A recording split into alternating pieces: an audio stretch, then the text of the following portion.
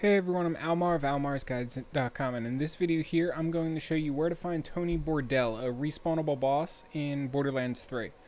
So right now we are in the Handsome Jackpot in the Compactor, which is one of the zones in this DLC, for lack of better words.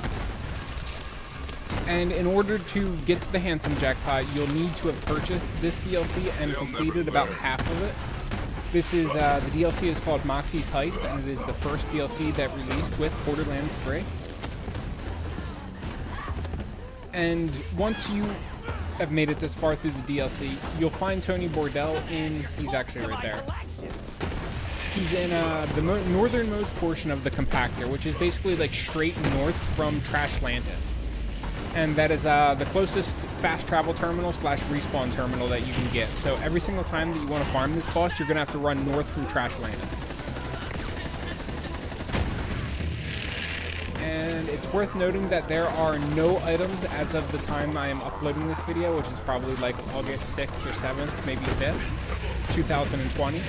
There's no dedicated drops that are specifically on only Tony Bordel's loot list. Meaning there's no real reason to actually farm him and just him. As you can see, he dropped basically fucking nothing.